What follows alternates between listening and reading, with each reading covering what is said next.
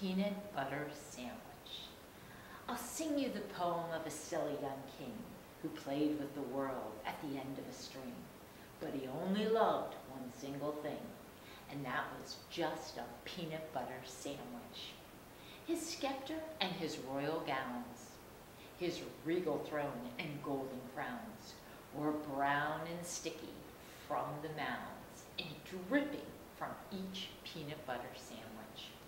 His subjects were all silly fools, for he had passed a royal rule that all you could learn in school was how to make a peanut butter sandwich. He would not eat his sovereign steak. He scorned his soup and kingly cake, and told his courtly cooks to bake an extra sticky peanut butter sandwich.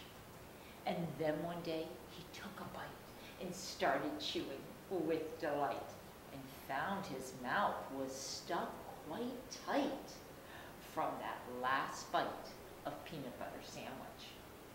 His brother pulled, his sister pried, the wizard pushed, his mother cried.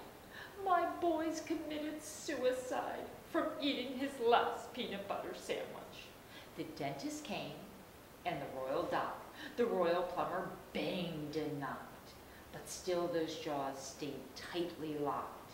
Oh, darn that sticky peanut butter sandwich. The carpenter, he tried with pliers. The telephone man, he tried with wires. The firemen, they tried with fire, but couldn't melt that peanut butter sandwich. With ropes and pulleys, drills and coil, with steam and lubricating oil, for 20 years of tears and toil, they fought that awful peanut butter sandwich. Then all his royal subjects came. They hooked his jaws with grappling chains and pulled both ways with might and main against that stubborn peanut butter sandwich. Each man and woman, girl and boy, put down their plows and pots and toys and pulled until crack, oh joy! They broke right through that peanut butter sandwich.